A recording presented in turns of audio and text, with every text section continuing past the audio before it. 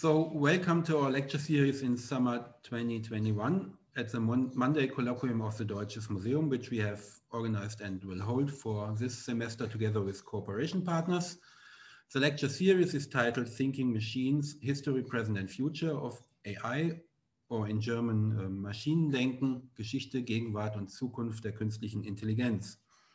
The cooperation partners are the European School, a new school of digital studies with Jan-Henrik Pasot, who has held the professorship of sociology of technology there since last year, and the philosophy of computing group at the Warsaw University of Technology with Hajo Greif, who is a research assistant professor there. I'm Rudolf Seising, and I'm leading a science history project at the Deutsches Museum on the history of AI in Germany. And our speaker today is Shannon Vallor, and with that I give the floor to Hajo Greif.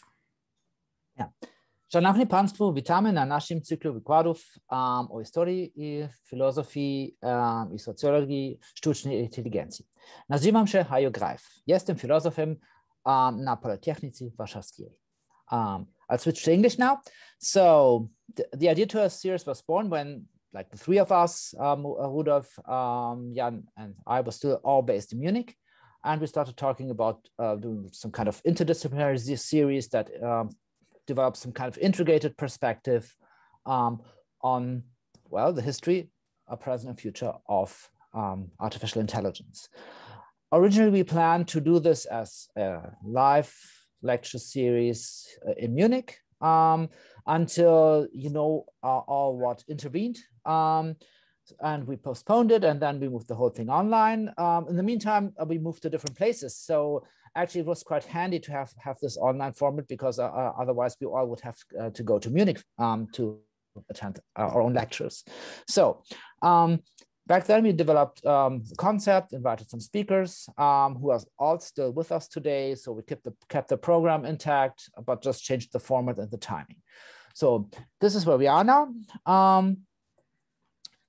And with that, I hand over to Jan. Yes, welcome from me too. My name is Jan Pasot. I'm, as Rudi already said, professor at the European School of Digital Studies. I am just giving you some background on the previous talks. You can find them, probably now all of them, the two of them, on the Deutsches Museum YouTube page in recording if you have missed them. And the next weeks, we will, after Shannon's talk, also have a nice extended lineup coming up. Next one at the end of May, Monday, the 31st of May, will be the only one we will hold in English, hold in German, which is the talk by Wolfgang Biebel on the development of AI in Germany. Then we'll have Harry Collins, Vincent Müller, and we end up our discussion in July with a small panel discussion on algorithms, trust and regulation with Virginia Dignam, Christian Kerstig and Matthias Spielkamp. It was supposed to be in the Deutsches Museum Ehrensaal. Probably we will also hold it, even if the COVID situation opens up, we will probably also hold it online in the coming weeks. So just to give you some information of how we are running these series, if you have any question, any comment, any remark already during the talk of Shannon Vallor today, please drop them into the Q&A function that you can probably all see. We can then sort them and take them in for discussion, and we will do this iterating later on. So if you are raising your hand, we can take you in and give you audio speaking rights. But we will also ask the ones who enter questions in the Q&A to utter their own questions if they want so. Otherwise, we can also read them to Shannon afterwards. So feel free to also drop in questions while the talk is going on so that we are easily prepared for starting the discussions and right after it. So with this, I give back to Hajo to introduce our today's speaker.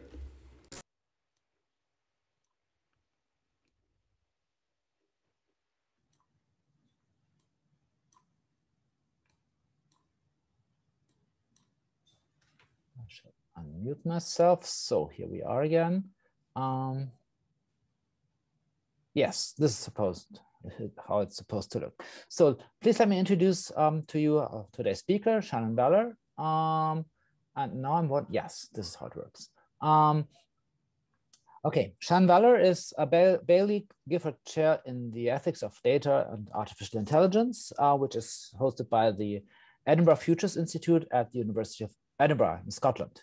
Shannon holds a PhD in philosophy from Boston College from 2001 and has been a professor at through different stages of her career at Santa Clara University in California from, I think, 2003 or 2006 to 2020 before moving to Edinburgh to this very prestigious position at the Edinburgh Futures Institute, which is quite an inter- and transdisciplinary affair and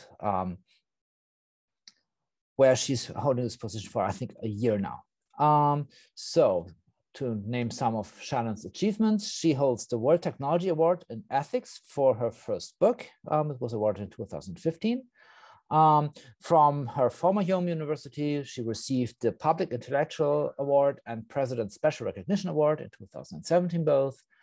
Shannon has also been the president of the Society for Philosophy Philosophy and Technology, and she has been a visiting researcher in AI ethics at Google. So that's just some of her achievements. There are numerous more, but I don't want to take too much time here. So some of her publications, I'm mentioning by name only her books. From 2016, we have from first monograph, Technology and the Virtues, a philosophical guide to a future worth wanting, with Oxford University Press. Then there's two books in the making. One is a monograph again, The AI Mirror, Rebuilding Human Wisdom in the Age of Automated Thinking. I expect this talk to today's talk to present some of the content of that book in particular. And then she's editing the Oxford Handbook of Philosophy of Technology, which is also forthcoming. It's supposed to be out this year. Apart from that, Shannon has 26, probably more, peer-reviewed articles and book chapters. So, and here's some very rough outline of what Shannon's work is about content-wise. So she inquires into the impact of emerging technologies on human, moral, and intellectual character, where her approach is one of virtue ethics, which contrasts, I think, quite nicely with the dominant strands of AI ethics that we see our days, which are mostly utilitarian, consequentialist. We will hear about a very different approach today, I'm sure. And her aim is, that's from the promotional text of her 2016 book, to come to a deliberate cultivation of technomoral virtues adapted to the unique challenges of 21st century life that offer the human family our best chance of learning to live wisely and well with emerging technologies, end quote. And with these words, by Shannon, on Shannon, I'll stop here and hand over the presentation to Shannon herself. So the floor is yours. Thank you very much, Hajo. And thank you to Hajo and Rudy and Jan for inviting me here today. Thank you all for joining us. And I'm looking forward to a good conversation. So let's go ahead and jump in. And thank you in particular for that extremely lovely and generous introduction. I think that was the kindest introduction I've had. So that was an unexpected surprise, but very, very, very lovely. All right, so hopefully everyone can see my screen. Does that look okay? Great. So today I'm going to talk about what I'm calling the digital Basanos. And what I mean by that will become clear in a moment. But what this talk is really about is the relationship between AI, truth, and violence. And I'm interested to see what you have to say about the ideas which are intended to be provocative here. So The Basanos is a Greek word which refers to something that is often translated as the torture stone. But it has a broader meaning. So let me take you through some of the history of this particular concept. So in antiquity, basanite stone was used to test the authenticity of substances asserted to be gold. So if you struck purported gold substance on the basanite stone, it would leave behind a distinctive mark if it was true gold. Now, this practice later generated a broader meaning of the concept of the Basanos, where it came to refer to any rigorous test or examination which extracts a confession of truth, especially by means of torture. So the initial concept, right, is the extraction of the truth of a substance, specifically gold, by striking it upon this stone. But later then it becomes a reference to the extraction of truth by a certain kind of violence or threat of violence against persons. Aristotle describes the use of basanos as testimony, i.e. specifically the physical torture of a slave in a legal context in order to extract truth about his master. The idea being here that one could not trust a slave to speak truly about his master's deeds, given that his master could certainly punish him for speaking said truth. So some means of physical motivation in the form of torture had to be used in order to overcome this fear of the slave and compel the truth of the testimony they might give about their master, where the master is presumably the one whose actions are under examination. But it is used also well after Greek antiquity. For example, in Matthew 18:34, there's a reference, in anger, his master handed him over to the basanastai, the jailers, to be tortured until he should pay back all he owed. So I want to dive into the way this concept is discussed by Aristotle specifically. So in the Rhetoric, Aristotle says this. He says, as for proofs of truth, some are technical, and here we're referring to techne or craft, and others are atechnical. By the latter, he says, I mean all those which have not been furnished by ourselves, but were already in existence, such as witnesses, tortures, and here the word is basanoi, contracts, and the like. He goes on to say that by the former, we are talking about all that can be constructed by system and by our own efforts. So we only have to make use of the latter, whereas we must invent the former.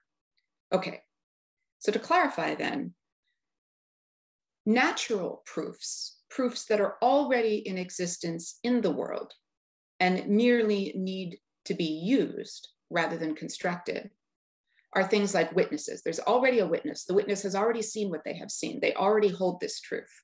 We just need to use the witness to understand what is true. And the same is true in a contract. The document itself says what has happened, what has been agreed. And so we just have to use that contract in order to understand the truth. And Aristotle is claiming that the same is true of torture, specifically the torture of slaves. Their truth is already there. We just need to use it. And this is to be contrasted with logical proofs, which have to be constructed by our own efforts, where the truth is not already in front of us, but we need to construct a logical edifice in order to expose it or access it. Okay. So here's the distinction that he's making. So in the Basanos, a reliable link is asserted between truth, in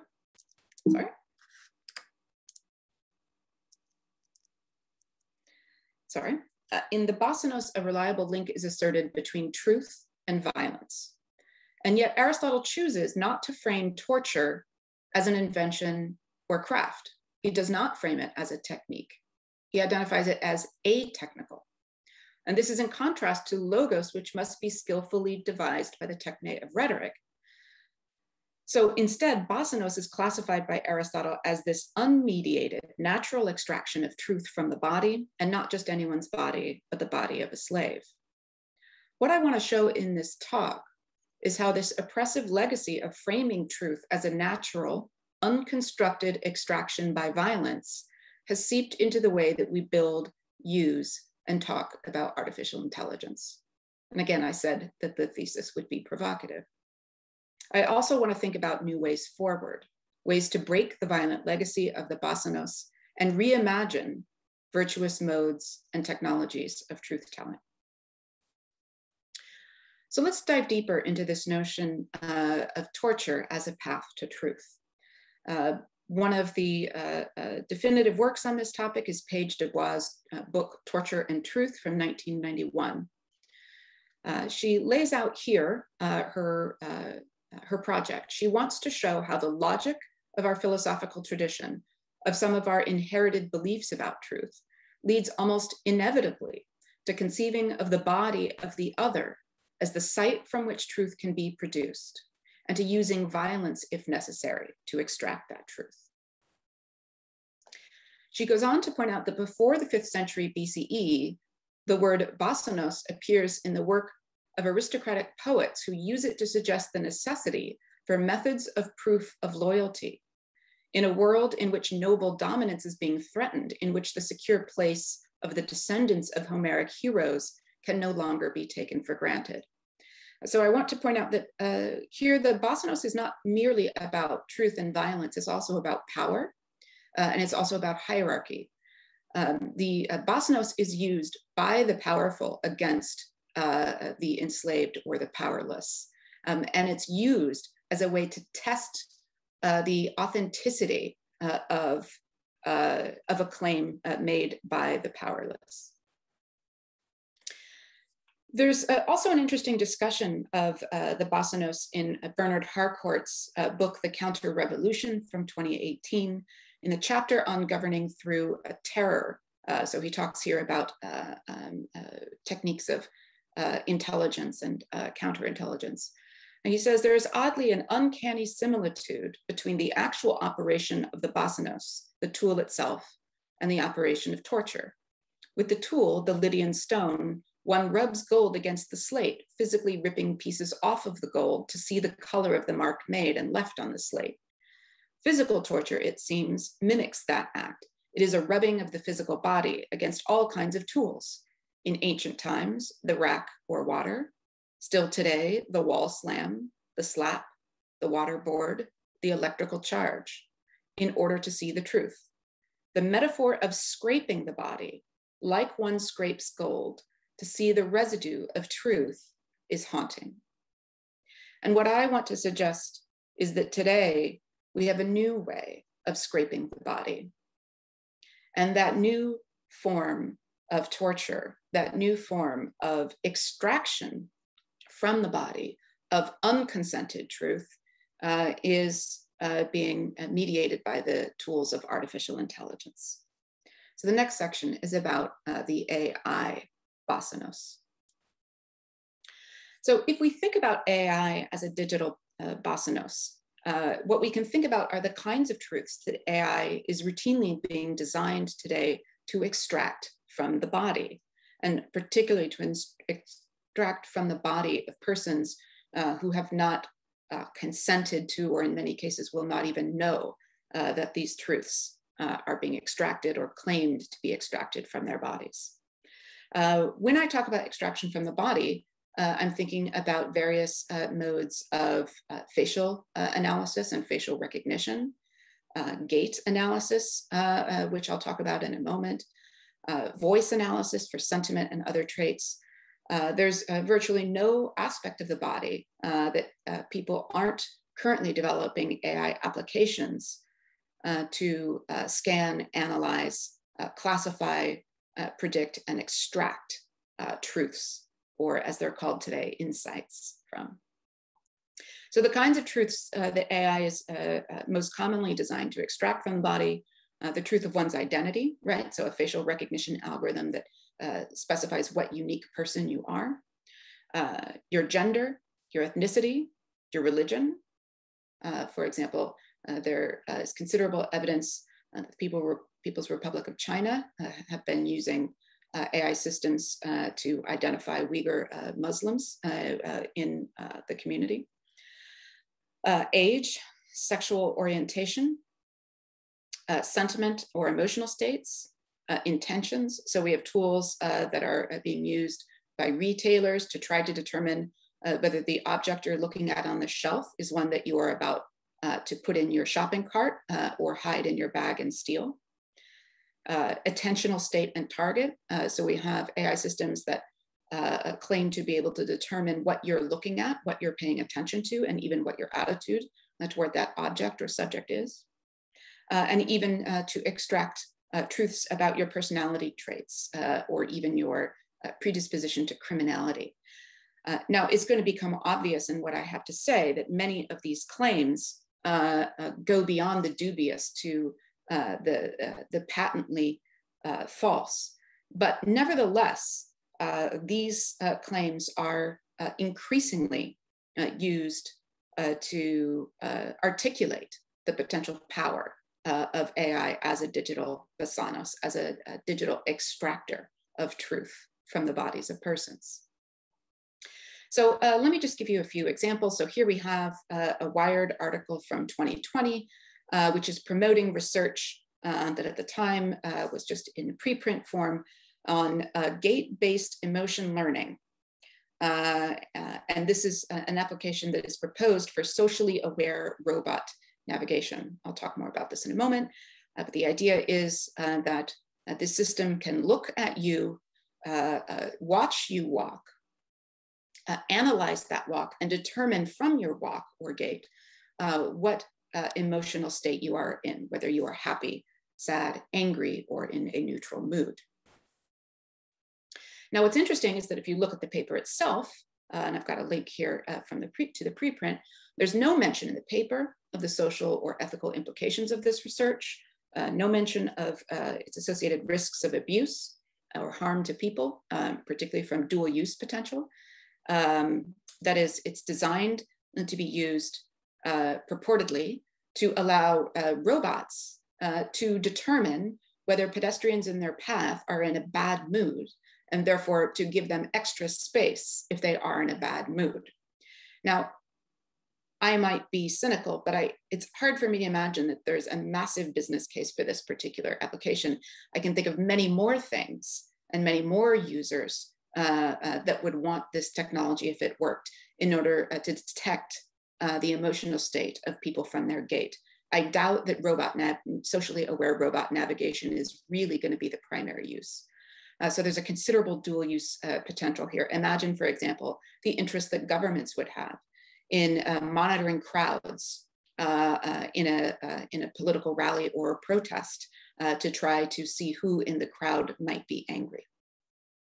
The potential bias risks of this technology are not discussed, despite the fact that we have considerable evidence that would suggest that there's likely to be racial, gender, and cultural, possibly age bias as well in this particular kind of application. And no mention in the research of the value-laden choices and assumptions of the designers. Like many of the examples that will follow, these omissions by the researchers convey an ironic and yet dangerously compelling illusion. They convey the illusion of a natural or aid technique extraction of unconsented emotional truth from the subject's body, which has been virtually rubbed against the touchstone of the algorithm. And we hear this kind of illusion often framed in the dangerous AI rhetoric that math doesn't lie or data doesn't lie. We know, of course, that data are labeled by humans, are curated and selected by humans, are interpreted by humans in ways that allow systems such as this to suffer from any number of kinds of false positives and false negatives that are often conditioned by unfair social biases. But nonetheless, the research is presented without any of that context. And we are invited to think of it as a tool that can reach into virtually the body of people and extract the truth of their emotional states. Now, what's interesting about this is that this kind of research is routinely debunked, and not just debunked by ethicists, but debunked by other machine learning and AI researchers. Here is just an example of Tim O'Brien from Microsoft Research, who has only one thing to say about this particular study. He says, just absolute nonsense, garbage tech. And this is just a single example of many responses to research like this from machine learning researchers who point out both its ethical flaws and its technical and scientific questionability. But it doesn't stop this research from continuing to be generated and promoted, which is why I call it zombie AI. It's research that isn't very well put together, so you can knock it down easily. And researchers routinely do this for two reasons: to fight against harmful AI and the unjust systems that produce it, but also to protect legitimate uses of AI from being tarnished, and therefore AI adoption being suppressed by its association with unethical and or unscientific applications. So if you're promoting AI and you want it to succeed, you might very well want to criticize research like this because it carries the risk of tainting legitimate applications of AI science and tools with the problems of this kind of zombie research. But these studies keep coming back in ever new forms and waves, even as they lead to paper retractions, peer rejection, and often career embarrassment. And so it's worth asking why. What is the motivation behind the zombies? Why do they keep getting up and coming back? So as I've indicated already, many of these zombies are also racist. That is, the AI facial recognition platforms and gait recognition platforms are often trained on data that is rife with various forms of unfair social bias, racial bias being just one of the more common examples. So here is an analysis of emotion reading claims by facial recognition tools. So Lauren Rue in 2018 showed that even when you have images that are taken in the same format by the same camera, so here she used a data set involving player photos from a basketball league. She showed that multiple facial recognition platforms, including Microsoft's AI and Face++, as well as others, were assigning Black smiling faces more negative emotions than similar expressions on white faces. So Microsoft's AI at the time was 3 times more likely to classify Black players' emotion as contempt in photos which were ambiguous. And Face++ was consistently rating Black player emotion as 2 times more likely to be angry, 3 times more likely to be fear, and 20% less happy, even when controlling for objective smile degrees. So when you have the same sort of curvature of the smile. Other examples of these kinds of biases should be familiar to many of you. So there's considerable evidence about the use of predictive tools by police departments around the world. I'll focus here on the United States as an example. MIT Technology Review looked at research by NYU's AI Now, which found that there was systematic use of what they call dirty data to train predictive policing AI. They found that 9 of 13 precincts were using demonstrably biased or dirty data sources. They found no evidence that AI vendors were independently validating the policing data they were using to train the systems. And they found few, if any, efforts by police departments or predictive system vendors to assess or mitigate the dirty data problem. Many scholars, Ruha Benjamin, Timneke Gebru, others have talked about particularly the effect of racial and gender and other intersectional biases on the performance of these systems. And in fact, many police agencies have had to discontinue some of the predictive policing initiatives using AI that they had launched because of poor performance and biased performance. So the digital Basanos is not just a commercial tool, but one increasingly being used as a form of state power. We also need to talk about the phrenologist zombies. So this is a class of AI research claims that attempt to infer personality traits, typically from facial images. Here is a study from Hashimi and Hall from 2020 that was claiming a test accuracy of 97% at criminal tendency detection from facial images. This research, as I've mentioned, was rapidly debunked by scholars from IEEE. I have the reference here on the lower left, who noted that the training data in this study were rife with confounding variables. For example, unlike the non-criminal images that were used to train the tool, all the criminal images were mugshots from the same image format and camera type. So in fact, the researchers didn't build a criminality detector at all, they built a mugshot detector. They also, I will note, remark that their study was triggered by research by Lombroso, and they don't provide any context to indicate that Lombroso's research was roundly debunked as unscientific race science that and phrenology that is based on inadequate scientific foundations as well as morally problematic foundations. And this is just one example. The zombies, as we say, just keep coming. So this is a study from Harrisburg University that had to have their own communications department retract their glowing press release due to the immediate firestorm of rebuke by prominent scientists of the irresponsibility of this study. Again, like the Hashimi and Hall study, claiming to predict criminality. Now, the researchers have promised to release their research once they have addressed these concerns. I am not aware of that having happened. We have a study that was released recently by Nature Communications that claimed to be able to use machine learning analysis of facial cues in paintings to measure trustworthiness. The BCS Lovelace Medal winner and pioneering software engineer Grady Booch tweeted of the study. He said, "The paper is an epic failure on every level: assumptions, process, data science, and ethical foundations. Bad science all around."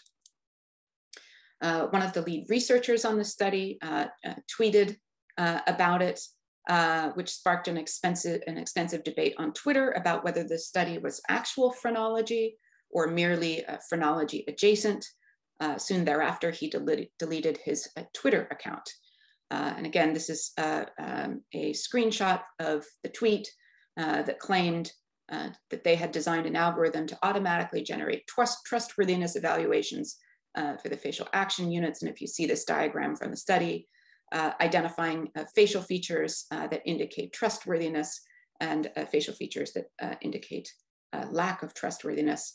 Again, this is pretty much 19th century and early 20th century phrenology, just dressed up in AI form. But again, it's an attempt to build a digital Basanos to extract unconsented from the body truths about this person's behavior and intentions. Now, this study had originally claimed that it was simply intending to show how people judge trustworthiness from looking at faces, as opposed to making an objective claim about the trustworthiness of persons. And yet, this did not stop Beaumard and his co-author from contributing to an article in the Sun tabloid on September 29th of last year, in which their algorithm was used to rate the trustworthiness of 11 celebrities and politicians. Here's a quote from the Sun article. Reality veteran Kim Kardashian has been awarded top marks in a study conducted by the Sun, again, with the help of these researchers, that rates trustworthiness, with experts saying her face shows her to be truly dependable, according to the algorithm which rates apparent trustworthiness they developed. In general, the scientists have previously explained that females appear less dominant and more maternal, which makes them more trustworthy. Okay, so these are the kinds of claims that we are having to deal with again and again in the form of these zombie AI research studies. By the way, I see a new one of these every week. And myself and any number of responsible AI researchers and AI ethicists online are constantly debunking these week to week to week. So why do they keep coming? What is the motivation behind this is the question that I'm asking. So I think it's part of this legacy of violence that AI has been incorporated into. It's a way of recognizing that AI does not emerge in a vacuum, that it is not entirely new, that it is part of a long historical legacy, and one that I started this talk reflecting on, the desire to build a claim which is a technology but claims not to be technical, which claims not to be an invention, which claims to be a natural extraction of truth from bodies without their consent. And so I think we need to remember Faulkner's words that the past is never dead, and in fact, it's not even past. Or as it's said more directly by P.T. Anderson in the script for the film Magnolia, we may be through with the past, but the past isn't through with us. So I don't think the past is through with AI. I think there's a legacy of violence that has been embedded in it. And if you think that I'm overstating things by talking about violence, I want you to think about a couple of things.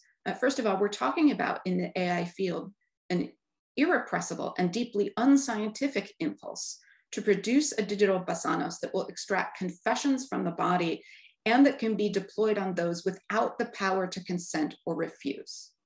So arguably, this is a form of violence. If someone wants to take something from me, a truth about me that I do not freely choose to give, and they take it from my body, is that not a form of violence? But if you're not willing to go that far, think about the legacy that is already connecting these tools with actual physical violence, the use of these tools against Uyghur Muslims in China, the use of tools like this to falsely imprison Black Americans in the criminal justice system in the United States.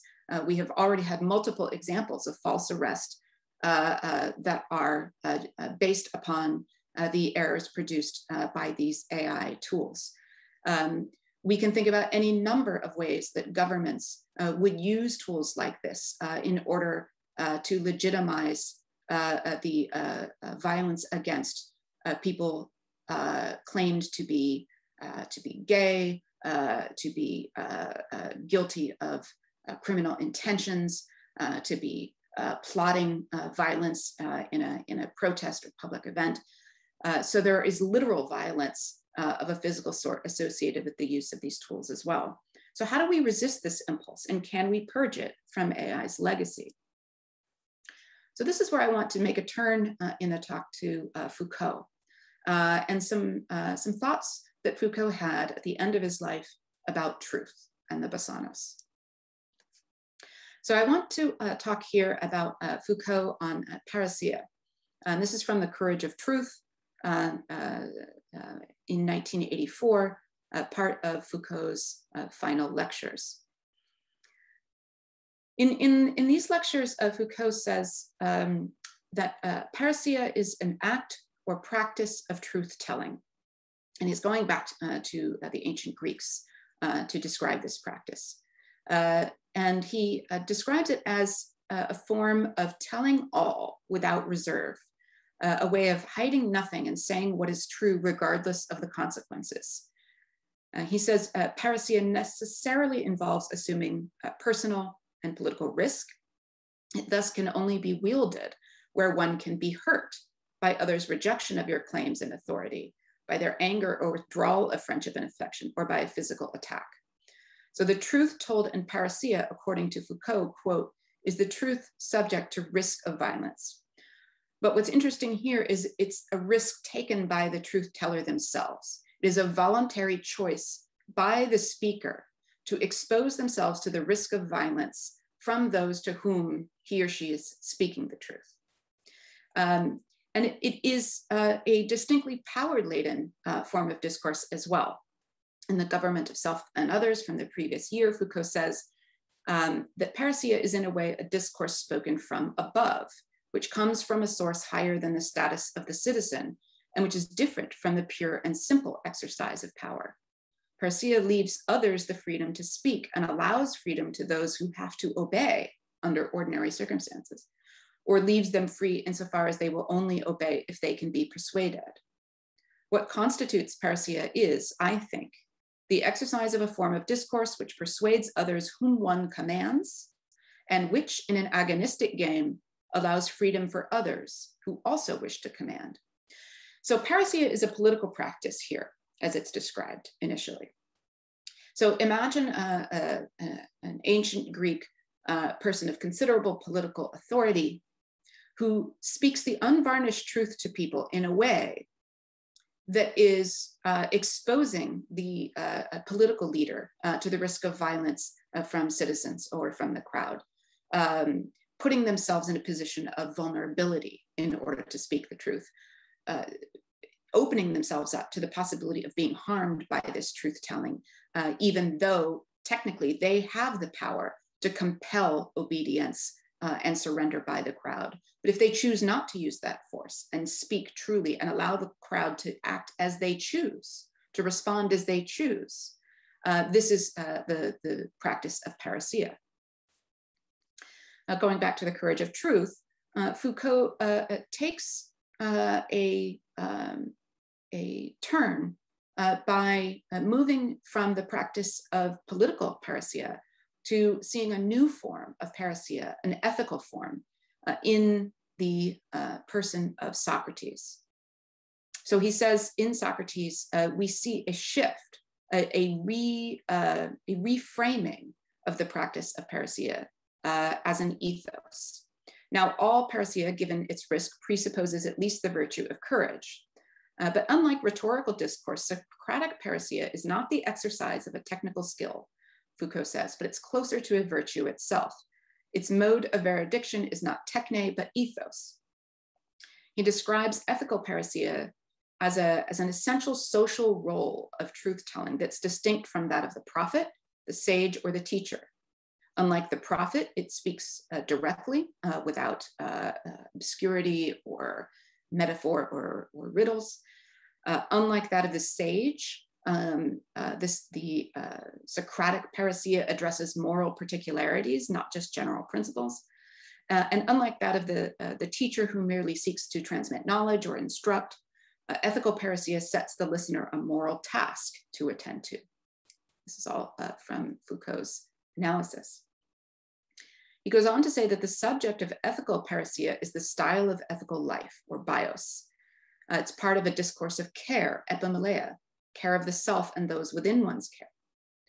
Like political parousia, however, the problem of who is qualified to exercise this practice remains. Foucault suggests that the qualification is in fact a kind of moral consistency or integrity as embodied in the character of Socrates. In order to have the right to use ethical parousia, you have to live the truth you speak.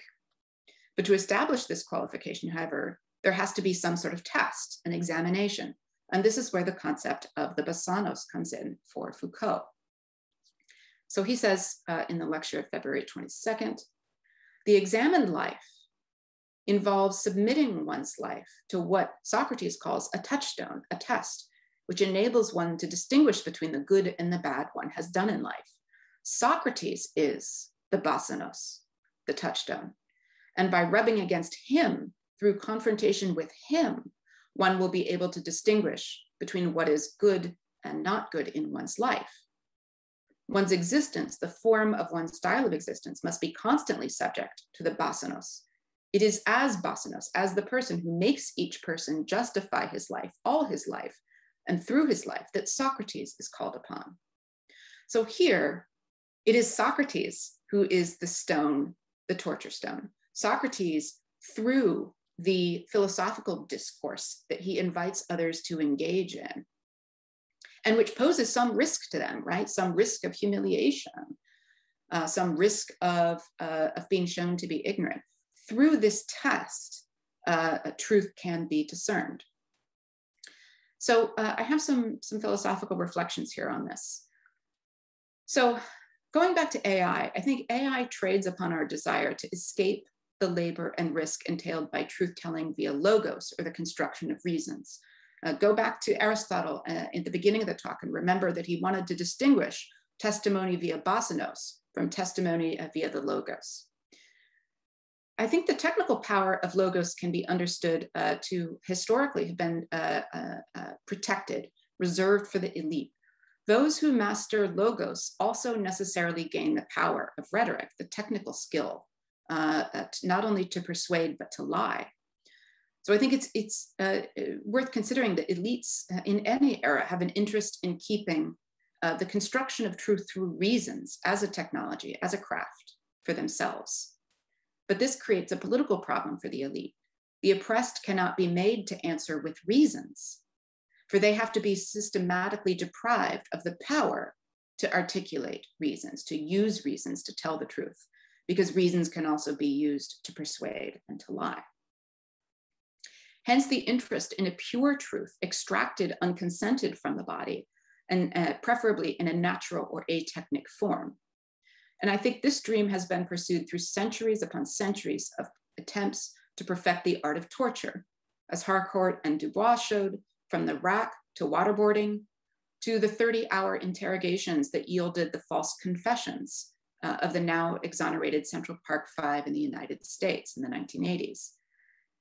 I'm arguing that AI today is presenting itself to the elite and to those who secure and defend their power as the latest fulfillment of this dream. And I think this is the height of irony, since AI is an exquisitely constructed technology, by definition, an artificial, non-natural mode of knowledge production. So there is nothing about AI that just magically reaches into the body and extracts the truth directly from it in some natural and unquestionably objective way.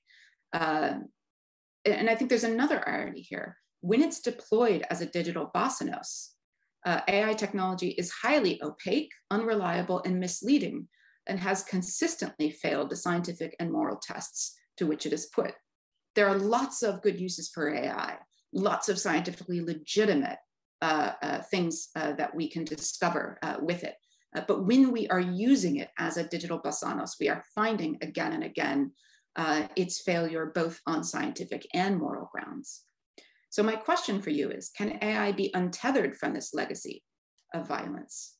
Can uses and designers of digital Basanoi be subjected to a new kind of test, a Socratic Basanos of ethical parousia?